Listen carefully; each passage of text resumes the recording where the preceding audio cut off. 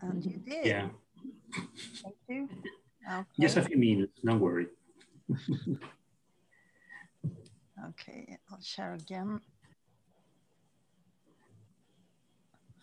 There.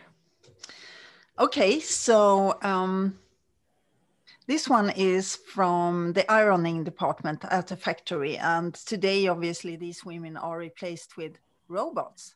It was about doing the same thing over and over again. And the challenge here was to make the flows as effective as possible and to standardize processes.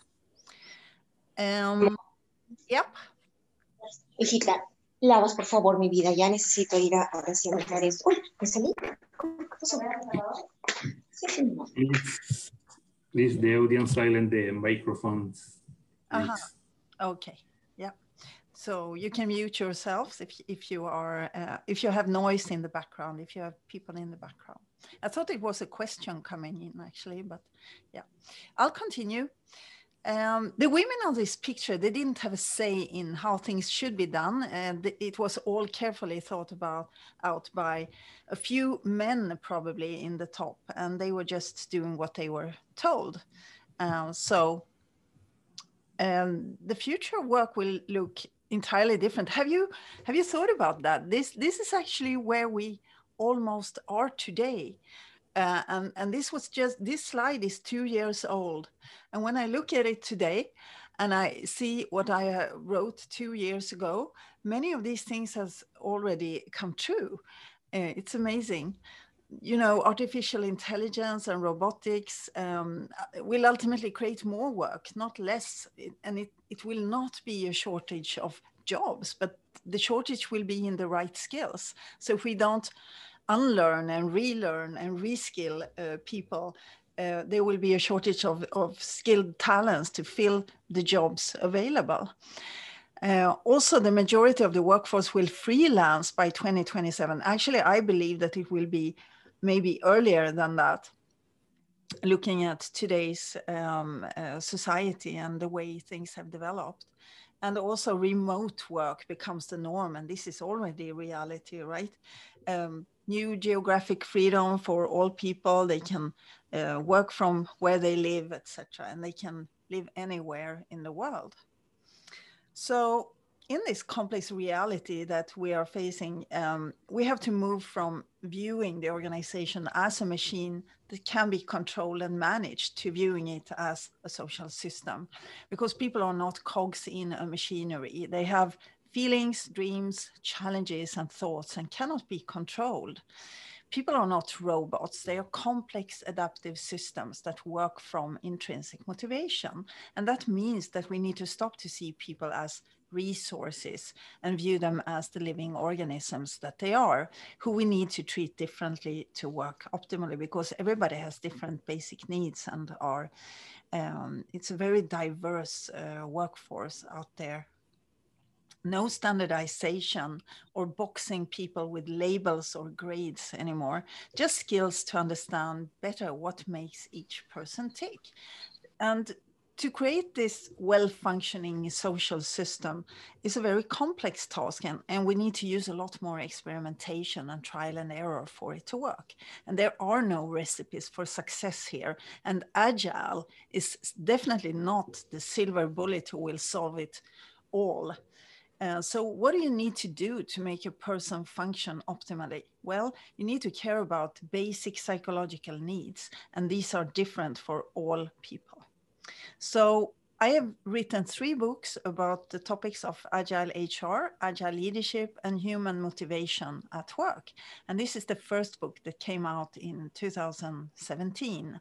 And the second book is a picture book with 220 illustrations that complement the message from the first book. I can make this book available for anybody who is in this conference talk, free for download, if you contact me after this conference. And the last book came out in September 2020, and it's actually not really available yet to buy. We have a few copies printed, but it's available in a flip book format. It's a co-creation project with 35 Agile people around the world, where we have each written about one Agile people principle. I wanted to start by giving a view of the problems with traditional leadership and traditional HR. And the first problem is this: we believe that we can control reality and make a perfect plan, but reality looks very different. And we know this, especially now after the pandemic has hit, that we don't know what will happen. It's not like we have a crystal ball that we can look into and see what's going to happen in the next month or even the next week.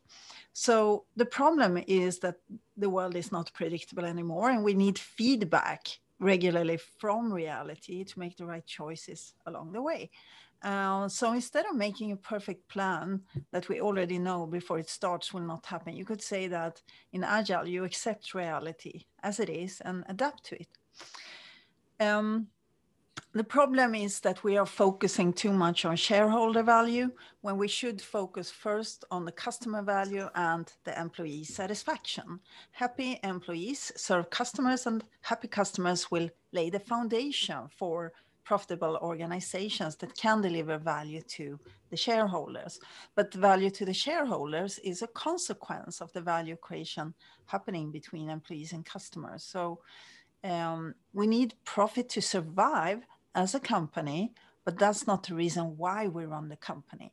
The reason is to create value for some customers. So this is very beautifully expressed by Frederick Laloux in this quote: "Profit is like the air we breathe. We need air to live, but we don't live to breathe." Another problem is that our organizational system is not making it easy for us to perform. Instead, the system is limiting us, putting obstacles in the way for great performance, and letting people be themselves and perform from their abilities. Think about it. You know, a good system can make a mediocre person fantastic, and a bad system can make a high performer perform really bad. We're going to talk a little bit also about control, because the definition here is the power to influence or direct people's behavior or the course of events. And in business terms, it means controlling people or controlling the future. And this is what we call the grand illusion. People can and must be managed, and the future is predictable and manageable. This is what managers think, but it's just an illusion. We have a lot of budget problems as well. The budget process, anybody who has engaged in that knows that it's an extremely time-consuming process. The assumptions that we make in that process are quickly outdated, and it stimulates a lot of unethical behaviors in the organization, competition and brown nosing, different activities to gain advantages before others, etc. So politics. It creates illusions of control, but we all know there is no control. Decisions are made too early and often too high up in the organization. It guarantees that we have planned costs, but it doesn't guarantee that we have the planned revenues. And it could prevent other value-adding activities that we could engage in if we didn't have the fixed budget. And linked to that budget are often then these fixed performance targets, annual goals and ratings that we put onto people. And the problem with the traditional performance ratings are very well known as well. A year is much too long when the organizational reality changes quickly. There is no proactivity in this process. We are always focusing on judging the history, not looking to improve for the future. And does the boss really know best? Well, there might be other people who knows better how I have performed than the boss. And it's also connected to salary and rewards and bonuses, which leads to sandbagging and lower set goals. And the sub-optimizing effects breed competition. And what we need is really cooperative and collaborative behaviors and co-creation in projects. So we are focusing on all the wrong things and just results count, not the good behaviors, which could form a good, profitable, healthy company in the longer perspective. Employee engagement is also another problem that we have. The vast majority of workplaces are not great places to work, very far from it. So the managers is another problem. Managers are feeling a lack of psychological safety in agile transformation programs. What happens to me in my role, they may think. What will become of me when everybody seems to be able to lead themselves and don't need to be managed anymore? And this problem needs to be taken very seriously and can potentially ruin the whole change initiative. The skills that took managers to the position they are in today are often not the skills that are needed to lead in a complex world. And for an agile organization, it's more about removing impediments for people to be able to perform than managing and making decisions. Although sometimes the organization needs someone to make tough decisions when the teams cannot do it themselves. So how do managers go from traditional high power and status to servant and transformational leadership? We need to make it possible for leaders to change in the system by changing the environment. And we need to inspire leaders to find the intrinsic motivation to do that and to help them attain an agile mindset. But these are two conflicting goals, as it's only the leaders who can change organizational structures that will make it possible for increased business agility to happen. And to do that, they need the mindset. But they can only get the mindset by having the right structures and the environment. So it's a catch-22 dilemma here. And this is why managers don't change in organizations. But what should we do instead? You know, what shall we do about all these problems? People ask me all the time, and I actually have some ideas. And one of these ideas has to do with a new role that leaders and HR need to take for the future of work. And that's the Agile People Coach or Agile People Leader role.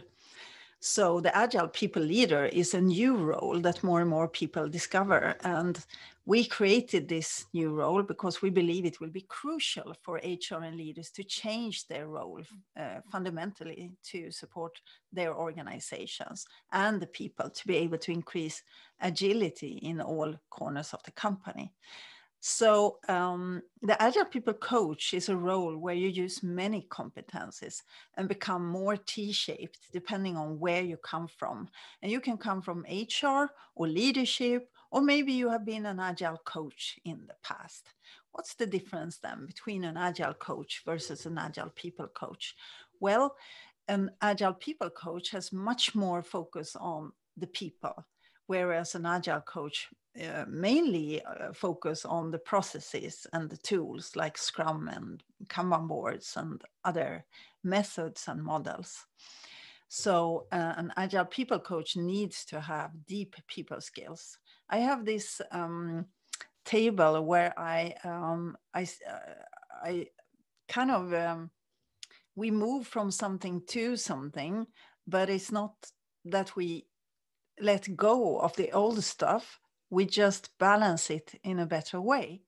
So instead of focusing mainly on team coaching and coordination of teams for the Agile coach, they focus also more on individual team and or enterprise coaching. And instead of only having deep process skills, they also have deep people skills.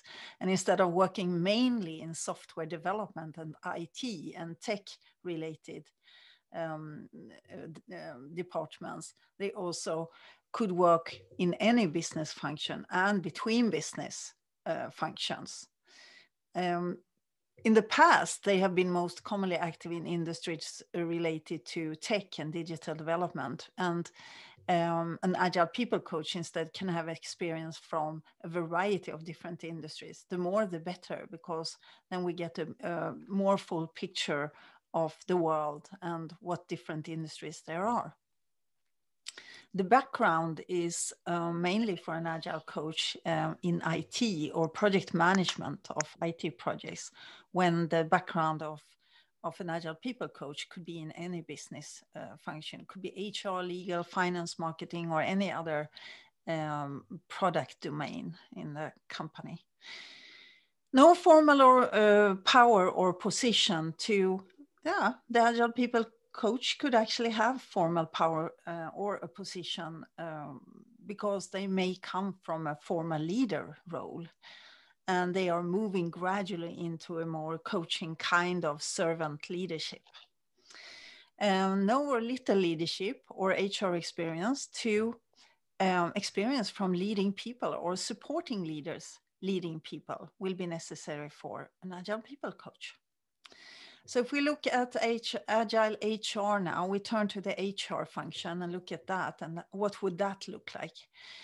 Then we see a big change, how that the whole HR departments are transforming into something else. So it's instead of implementing controls and standards and drive execution and check compliance to HR processes, it's rather facilitation and improving organizational agility that should be on the agenda for the future HR function. And it changes HR's mission and focus totally, because driving agility means driving programs which create different things: innovation, collaboration, and speed.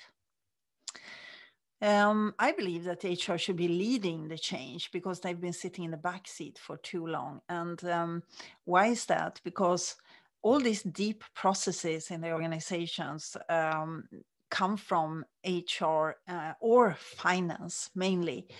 It's about performance management, organizational development, leadership development. It's about talent acquisition, performance management, and all these deep processes that affects everybody and stifles the organization if we don't do them in new and different way. And that's why HR has this possibility to go first and start to experiment on themselves, and then spread these values and tools and models and the principles to the rest of the organization by working together with them, not delivering to the organization, but instead working together with the organization to help them to succeed and support them to deliver and remove any obstacles in their way. Job descriptions are boxes for standing on, not living in. So this is one area of HR that shifts totally when we move to Agile HR, because it's not about labeling people anymore, putting them in boxes and limiting them by doing very detailed job descriptions, for example. Instead, we can express expectations on people. What do we expect from you in this role? And not go into the exact how they should be doing that, but giving them the freedom to choose the how and more manage the why. T-shaped competence is about spanning boundaries on an individual level. And in Agile, we talk about this a lot. You need to have both breadth and depth. You can also call them generalized specialists or specialized generalists. And this creates a lot of flexibility in the organization for individuals, teams, and the whole organization. It makes competency shifts possible and minimizes the risk for bottlenecks in competence, and a much better adaptability for changing organizational competence requirements. We don't have to fire people because we don't need their job role anymore, because they can always do something else if they are T-shaped. So what does this move look like from being an HR professional of any sort to becoming an Agile people coach? Well, instead of only having extensive HR process competence, an Agile people coach also needs to understand complex systems, which is a skill that most HR people don't have. Instead of deep skills in some HR specialist area, they need deeper general people skills like psychology, sociology, relationships, etc. And instead of having no formal power to lead the transformation, I think definitely that they could be able to lead that transformation. Now my computer is flickering awfully a lot. Did my screen share stop? Did it? Yeah. That's what happens Yes. sometime. Okay, so I'm sharing again. There we go. Thank you. Okay. More trust and influence to transform for an HR person. Instead of being stuck in certain roles as an HR person, this agile people coach needs the flexibility to wear different hats depending on the need of the specific organization. Instead of one size fits all training and solutions are tailored towards unique local needs. And instead of developing and delivering solutions to the business, it's about developing solutions together with the business. And instead of mainly supporting the managers, it's about supporting everybody, all the people. And instead of having a slightly parental view sometimes, it's about trusting and treating employees as adults. Instead of focusing on individual performance, it's about enabling system performance. And instead of expecting answers, they need to develop their listening and observing skills. Instead of checking compliance, it's about enabling improvement. And instead of being back office workers, they need to walk the floor, go to Gemba, we say in Lean. They are out there on the floor talking to the people. What about leaders? Agile leadership for the future of work is something that we are going to touch as well. So instead of managing performance, we don't talk about performance management. We talk about performance development in the future of work, because that's what it is. Nobody wants to be managed, but everybody wants a coach, who helps them to develop and grow. So this is a case of micromanagement. Instead, we need to enable performance in the organization and enable development. So the CEO becomes a chief enabling officer instead of a chief executive officer. And managers need to build psychological safety. That's one of their most important tasks. So how do you create an environment where people are feel free to speak up and admit errors and mistakes so that everyone can learn from them? Well, you as a manager need to show vulnerability.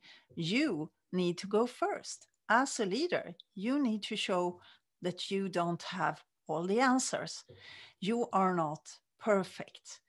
We can't know what will happen, and we need everybody's brain to try to figure out the best way forward. This is a statement that the future leader could say. What do you think? We need everyone's brains here to solve the problem.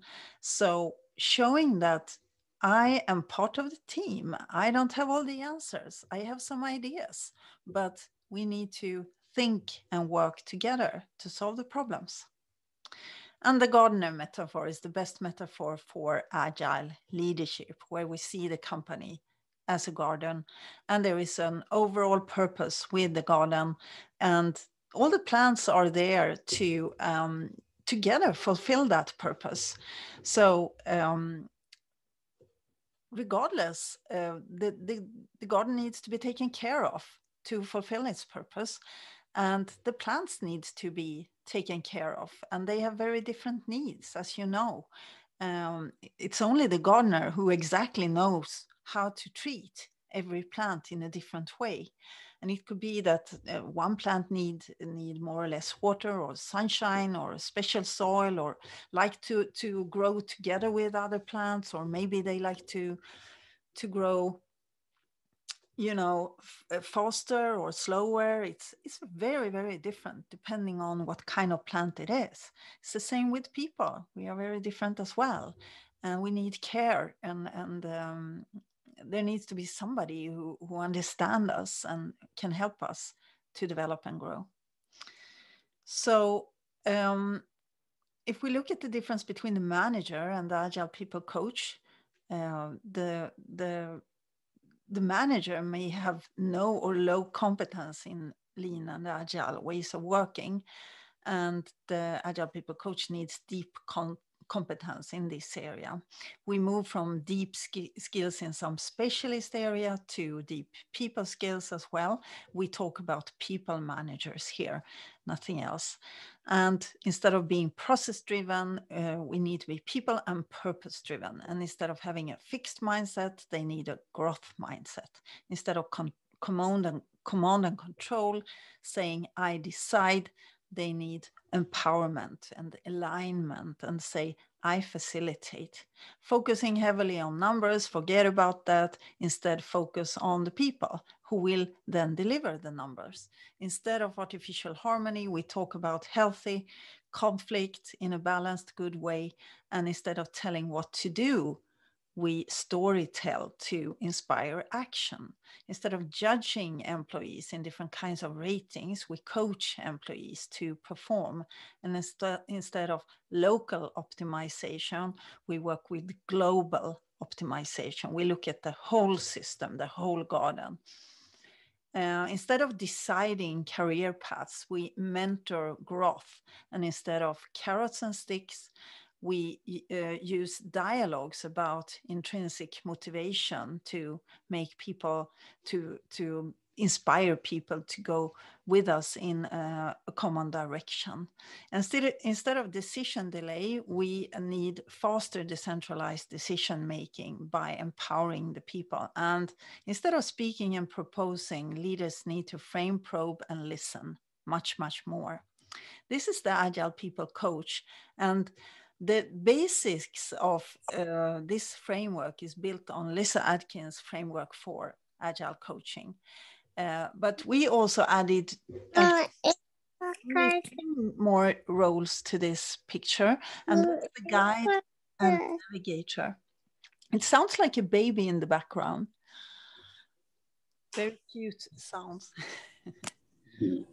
So to take the role of an Agile People Coach, you can come from being a leader. Maybe you are an Agile coach, a master of Agile, or you're an HR professional. And I didn't describe these roles because this is something you bring with you when you become an Agile People Coach.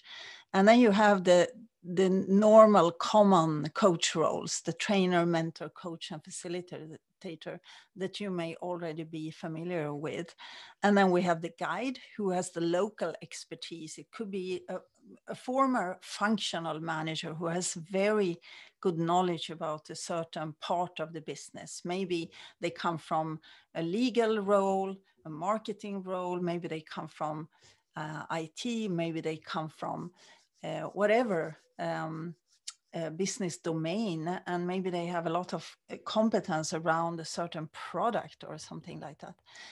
And then we have the navigator, who is somebody who understands the organization as a system. And the best metaphor for the navigator is obviously the boat, the ship, and the sea.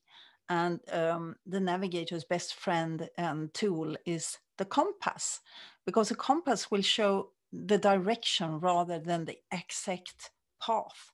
You know, you may have a map, but if there is a roadblock on the road, the map will not maybe show that. And then you need the compass instead to know how to move around that, but still keep moving in the right direction. So this person is a change catalyst. It will apply competence and knowledge about systems thinking and about emergent strategy and how to navigate tough waters to avoid hurting the ship or, you know, some catastrophe. They can also see what weather is going to come, and they can make predictions about, okay, let's move in this direction instead for some time. The reflective observer is the last role here, and the reflective observer is a role that you should be able to move out in when you don't know what role to take. So you put yourself outside of the whole organizational system for a while in a neutral, non-judging position where you can then reflect around what role am I needed in when I step into the system again. So this is a very important role to be able to play always when you need to decide how you best can serve your organization. And this role is a very, very senior role, I would say. It's not a role that you can take when you're 20 years old or 25 years old. You have to have been around. You have to have had different positions, worked in different industries, maybe had your own organization, maybe failed a couple of times, maybe raised a family and children, maybe, you know, learned from mistakes. Maybe you were fired. Maybe a lot of things has happened in your life when you are able to take this kind of position. I think it's a very senior role. So if we look at the roles where the Agile People Coach could come from, so we have this leader role that can emerge from any department within the organization and has deep leadership skills. And I will just go quickly now because I wanted to finalize, to have some discussion as well. You can also come from the Agile Master role and you contribute with the Agile Lean tools and methods and practices, have deep experience in using Agile. The HR professional role is another role you can come from. Maybe you have experience from being an HR business partner or an HR manager or an HR professional or specialist. And they have a solid general understanding and knows how to deal with negotiations with unions, have competence around labor law and societal regulations and that kind of competence. The guide has deep knowledge about a specific place that you are in right now, or about a specific topic that you are working with, and can take you on a journey to understand the process. Agile organizations are very often dealing with situations and challenges that are complex, and then we are trying to look for the easy way out. But when you are in a complex situation and you have a wicked problem, the right strategy is instead to experiment, to probe, sense, response. And the navigator is someone who is comfortable with complexity and helps the team to step into the explorer mentality. Then we have the reflective observer. He or she is in the space in the middle of things where rather than jumping to conclusion or reacting too quickly and possibly wrongly, you can figure out what's going on with the team and how you can best help them in whatever scenario they are in.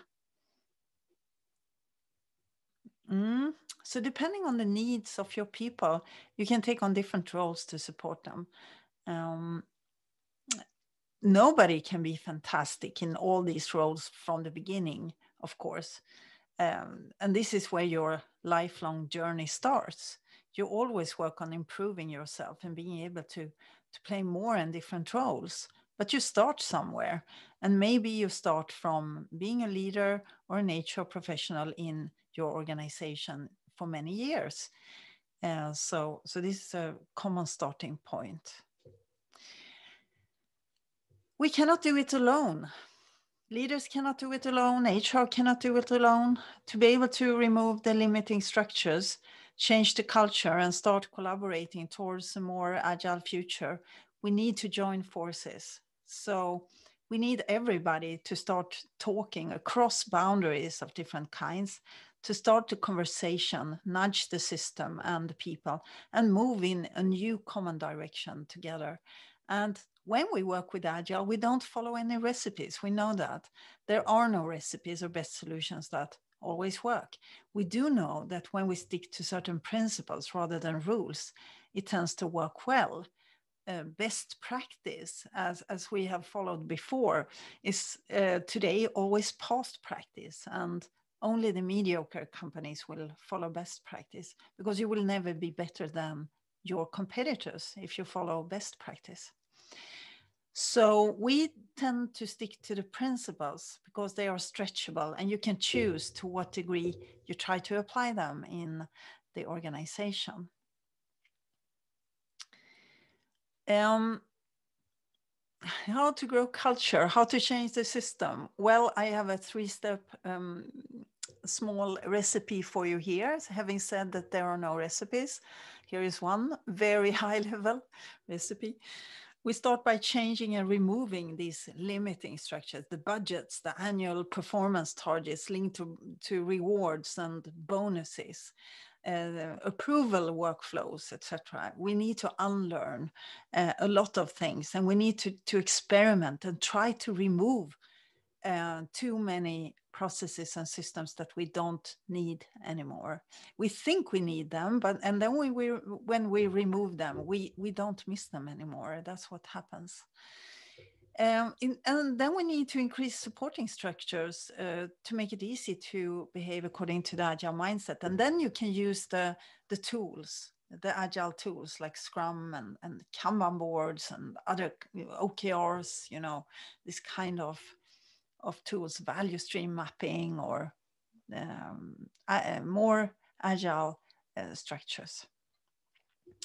And when we do that, we'll start showing the new behaviors that come from learning new ways of acting and working. And then we repeat from one again. So that's how we can initiate a change in the system. But we need to unlearn and relearn rather than stick to the old ways. This is the Agile People Manifesto that we created in 2019. That was still when people could meet physically. During 4 intensive days in my summer house, we gathered there on the west coast of Sweden. And this is the result. And this is our gift to you. And with this, I'm just going to give a last shout out here. Start today. Follow the principles and start your personal and organizational learning journey towards greater people and business agility. The sooner you start, the sooner you will reap the benefits from happy performing people working together towards a common vision. So we invite you to join the Agile People community, and you can visit agilepeople.com for more information. Thank you very much. So, thank you, Pia. Thank you, Pia-Maria. Please, if someone has some question, open your microphone and feel free to ask. You can also put a question in the chat. In the chat, yes, of course. Possible.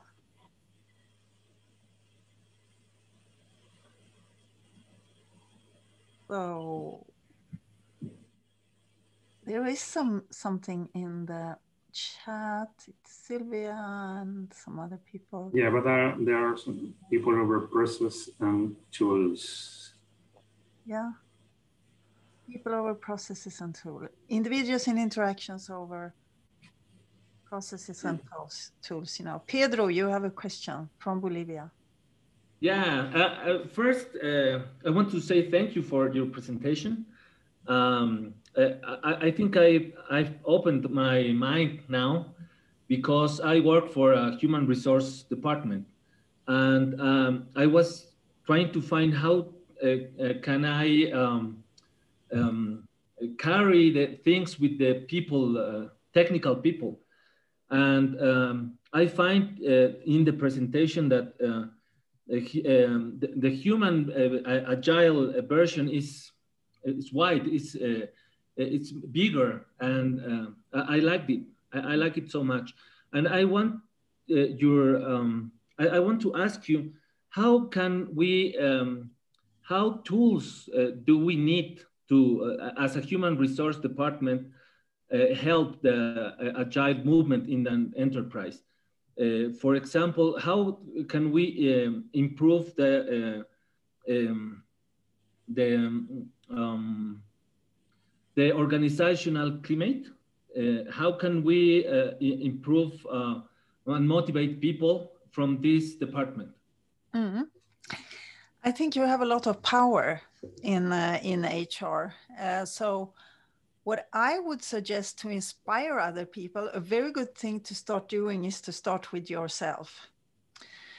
So you need to start experimenting with practices, tools, and when you do that, you will increase principles and values. And other people will see this, right? So they will see, oh, HR is working with a Kanban board. Wow, they are visualizing their work. Oh, HR is working in a team now, but you didn't do that before, obviously. So then you were in different specialist areas probably, but now you work as a team and you work together. So this is a kind of a change that other people will notice, and you will start involving the business. You will start involving the people in the organization when you are working on your HR deliverables, like programs, like different systems, processes, etc. Involve the people. Say, what do you think about this? How can this serve you in a good way? What do you need from us? Treat them as your clients, as your customers, and involve them in the work, and try to do it together with them rather than trying to deliver something to them that you don't know if it's the right thing or not. Also, you can deliver a little bit, and then you can continue and build on that and deliver a little bit more and a little bit more, because that's the agile approach, that you work in small sprints and build something gradually up. That, and then you have a better success chance than trying to deliver everything at the same time. Just a few small tips. I'm sure my agile people friends have a lot more tips. I would specifically ask Tamara, because you are working with HR in an organization. And what are your best tips to Pedro? Yeah, well, thank you for asking. Yeah, I think what you said is actually true. The first thing you need to do is really starting changing or helping some of the colleagues, even in HR, especially if you work with COEs, to really start embracing a different mindset. So first of all, you say, I really want to take part of this project. I want to take part of it. And I want to bring also some people from the business that may help giving different feedback when we are starting working on certain processes. That could be performance management or a new, I don't know, promotion process or anything that is standardized in an organization. And then you start creating really small working groups and start collecting quick feedback as soon as you start proposing something. A very important thing is, I think, is also to show some data behind that, because many companies also data driven nowadays and they want to see some of the results. So this is the best way to do it, is to do it in a short term instead of waiting maybe the end of the year to show, I don't know, what was the attrition rate versus the engagement, and then it's already too late, right? So really start small and really projects where you can have an impact, even if it's only in one part of the organization. So start with pilots, for example, and then those pilots will expand in different areas of the org. And then can be for anything, even a new recruitment process, a new feature in your HR systems, so really start small, and then you can show the positive, incremental reaction to that, and then you can expand and make it to a little bit bigger project. So that would be my advice. Yeah, it's not a big bang approach. It's no, cannot be. Small things in the longer perspective will make a big difference. Especially indeed if the mindset of the organization is still not there. So you need to help changing, and change can take some time, and with small wins, and then also, yeah. Mm-hmm. There is another question from Alexandra Porto. She asked, how are agile and no agile companies working with the agile people coaching role? If you have some percentage or number related with that. Sorry, I don't have that. Sorry about that. I don't know if it's a common role yet. I have seen people calling themselves agile people coaches, and then they come to me and they ask, I would like to join your training because I'm not sure what an agile people coach should be doing. That's kind of funny, but because I invented this role 3 years ago. And then people start to call themselves agile people coaches, but I think it's agile coaching is growing tremendously, but they usually come from IT, as you know, and they don't have the right people experience to really become a good agile people coach. So they miss some knowledge there. So I think that actually HR and leaders are more skilled to become good agile people coaches. You can always learn the agile tools and the methods and the models. It's not difficult at all, but it might be more difficult to learn how to work with people if you come from tech. Yeah, it's a senior role, like you said, and you have to be able to match your experience in HR and in Agile. So to give a good service. Oscar, you want to know? There's a good question. When is the right time to do changes? Wow. Yeah. I mean, I know that depends on the company and everything. I mean, that question just came in during Sylvia's presentation the other day, and you know, this lady from Argentina asked that question, like, how do I change compensation? Because that's one of the most probably critical pieces or components on the employee value proposition. So I would like to know your thoughts on that.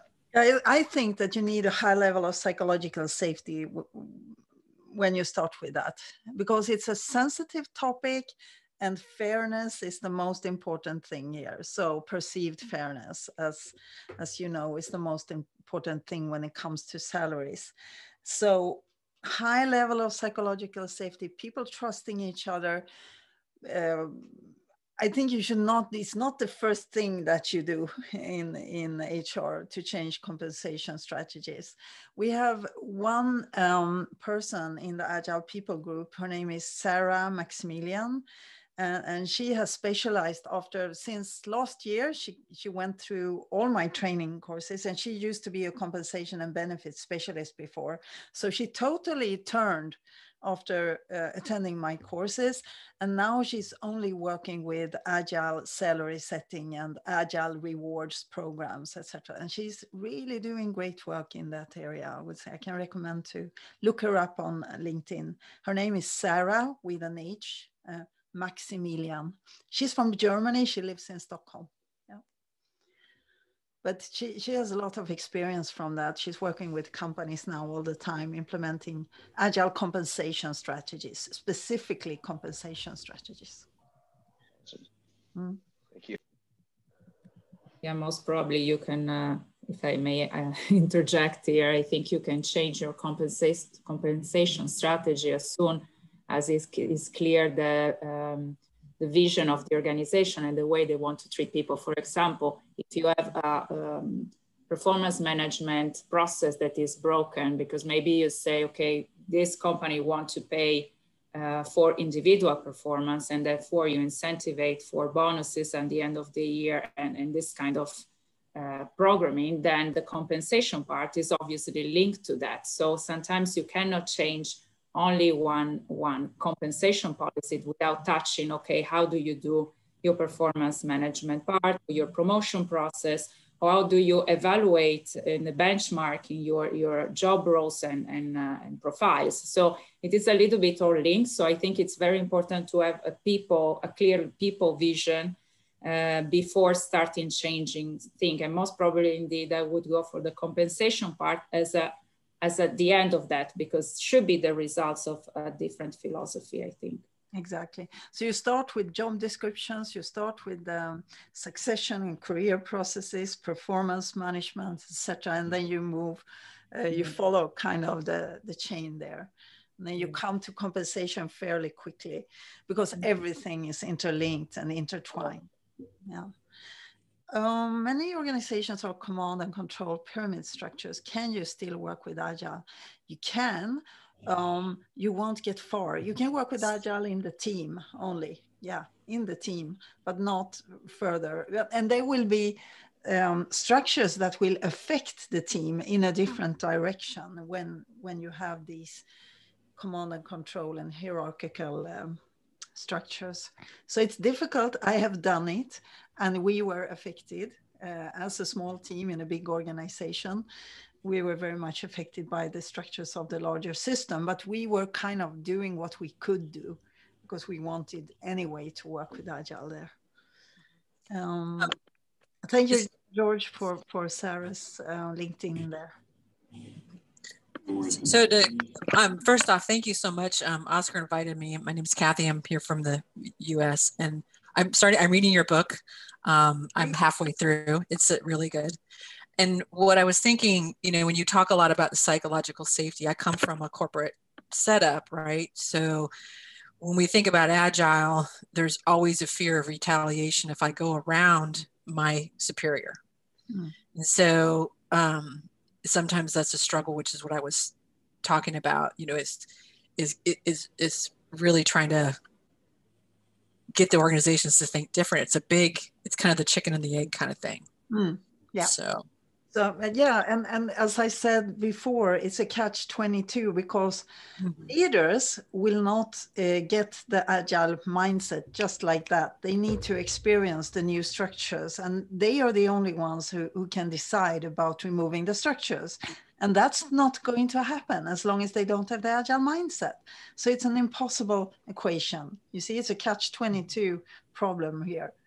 And that's why it will not happen. And all the competencies and the skills that they were using to get where they are today. Maybe they have a great salary, they have a great position, they have a lot of power. Finally, they can take it a little bit easy and let other people work for them, And they have struggled, they have worked hard, maybe for 20, 30 years to get to where they are. Why should they just give up that position for some stupid initiative called Agile? They won't. Mm-hmm. I assume you're familiar with Gary Hamel's book, Humanocracy. Yeah. Which I think is lines up very well with what you're doing. So I've read that book and I'm reading yours, and I see these cases that could come together. So I'm excited. Definitely. Yeah, it's exciting times now because I don't think organizations have any choice anymore now, especially now with the pandemic and after the pandemic. That will require a totally new management style and leadership skills and a new mindset when it comes to how do we organize, how do we attract people, how do we lead people, how do we inspire people for performance instead of, commanding and controlling them to perform, dangling carrots or waving sticks. So it requires that you understand intrinsic motivation and what people want to do instead of what they need to do, and to make people, inspire people in a common direction, not because they have to, but because they want to. That's the secret, right? So it's a totally different way of seeing the organization and the people in it. It's the other way around. You turn everything upside down here and start from the people instead of starting from these are the structures that you need to fit into. Instead, we have the people. What can we do together, and how shall we organize ourselves to achieve great things together? That's how you need to think instead. It's not a machine, it's a social system. And that's the huge difference. Yeah. Probably last question that I have, I would love to know your thoughts on, we've been talking a lot about the pandemic and how the future or how the now is changing, but and many companies and many, futurists are still visualizing what's going to happen once the pandemic is going to start. And I don't know if there's going to be a point when, again, like a shift point where free pre-COVID or post-COVID or whatever, and how that's gonna affect the principles of the manifesto, the Agile People Manifesto, and everything. Do you think you will need to update that once all this COVID thing and the pandemic is over, or do you think it's gonna still you know, on time and everything? Yeah. Do you mean the Agile People Manifesto? Yeah. I think it will be even stronger. I think it will make a lot more sense than when we crafted it 2 years ago. It's like a coincidence that the pandemic should come now, because everything is kind of coming together, and we see a much stronger force in that human direction than before the pandemic. And it goes hand in hand with increased digitization as well. And in spite of we cannot see each other, we cannot, you know, meet physically. In spite of that, I think that there is a much stronger human connection now than before the pandemic, and we are there for each other. It's also, paradoxically enough, a time of polarization politically in many ways. But I think there is a very strong force for the human side, and we understand that if we are going to fight this pandemic, we need to be there for each other, and we need to do this together. And the same goes for organizations. If we are we are all connected in this huge global web of people, organizations, and we are depending on each other. And it's very, very clear right now, where some winds are blowing, they are trying to cut down on you know, trading and stuff like that between countries. But then there is another wind blowing saying, hey, we need to work together. The pandemic is going to affect everybody regardless. So it doesn't matter if we try to protect only ourselves. We need to also think about the other countries and share equally the vaccine and all these things. So there are different winds blowing, but I think in the end, we will not go back to the world that we had before the pandemic. It will be different, and leadership and organizations will have to act differently. And I think the human,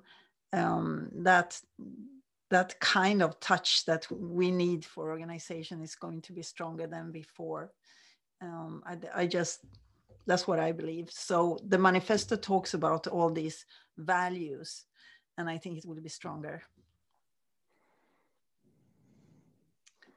I don't know what you think. Thank you. Yeah, it's we have different beliefs, and but I'm quite convinced. Yeah. If we don't have more question, yes, some people is asking. Philip. Okay, the sorry, last question. Last question, a quick one, please. Congratulations for your presentation. Just one quick question. I want to know, in this pandemic area, what is your advice to work this or to spread this kind of philosophy to a small organization that is always working in a home office way right now? So I want to know your thoughts about how to spread this kind of agile people philosophy. I think I need to work first with the leader of the company, or spread to the whole company. What do you think about it, please? Yeah, but I mean, it's always a good thing to have the leaders with you, obviously. Awareness is always the first step. Awareness about what's happening in the world, and what do we need to change as a result from what's happening in the world. And then it's about training. It's about understanding new ways of working. Unlearning and relearning is the second step. So you need to unlearn the old ways of managing, the old governance structures, the annual budgets, etc. And you need to relearn and look at how do we do it differently. And this is the difficult step too. And you need to practice a lot to be able to do that. could start in any part of the organization, but it's very wise to involve everybody from the beginning. So if you start with top management, they become aware, then they should start involving everybody in this initiative and start the dialogues, because the change always starts intrinsically inside people. So you need to start the dialogues, the discussions about this. So that you start talking about it. How can we do instead? Making small experiments, trial and error, you know, failing, learning from failure, and then you move on. Okay, this didn't work, but what did we learn? Yeah, we learned a lot. Okay, great. Then we can take the next step, and then we can make a new experiment and see. So this way of, instead of thinking that you know about how the future will look like, you start experimenting in the whole organization. And the more experiments you do, the more you will learn, and the better and faster you will move in the right direction. I think this is an opportunity. I have seen organizations who have said to their people, you know, they have centralized, they have said, we don't know what will happen, now we do nothing. And this is the worst thing you can do, is to wait and do nothing, because the organizations that say, okay, what are the new products and services now that we need to develop, because the world is changing and we might need to deliver in a different way, or we might need to change the services in certain ways, or maybe there are some other products that we didn't think about before that we can, you know, use the people, use your collective intelligence that you have there, instead of centralizing power and saying everybody's still now in the boat until this pandemic is over. That's the worst you can do, is to do nothing now. Just action, do something. You will be the winners when you go now and do small experiments, find new ways of working and new products and services. And then you will fly out of the pandemic instead of being the victim of it. So the future belongs to the companies who sees this, and who can take advantage of the situation instead of being a victim. Mm-hmm. Hey, thanks. Okay, Pia-Maria, can you share your LinkedIn profile to the people who want to connect with you? Sure. They are asking it. Definitely. Just gonna go there. Okay. What do I have? LinkedIn. Oh, here it is. Yeah. There. Please. Great. If I can do anything for you or any of my partners who are also here today, some of you. Thank you for joining me here. I feel very good when I see you. So nice. Yeah, thanks a lot, Pia-Maria. Just to let you know, this session is being recorded, and then we will share it by the website from the festival and also from Agile people, so you can spread it with the rest of the community, colleagues and friends to share these experiences and knowledge that Pia-Maria had the generosity to share with us today. So thanks a lot to all of you who could connect today, and especially to you, Pia-Maria, for this hour. Thank you, George, for inviting me. Great. It was. Thank you, Pia. Thank you so much. Take care now, all of you. Have a great weekend. Bye. Bye-bye.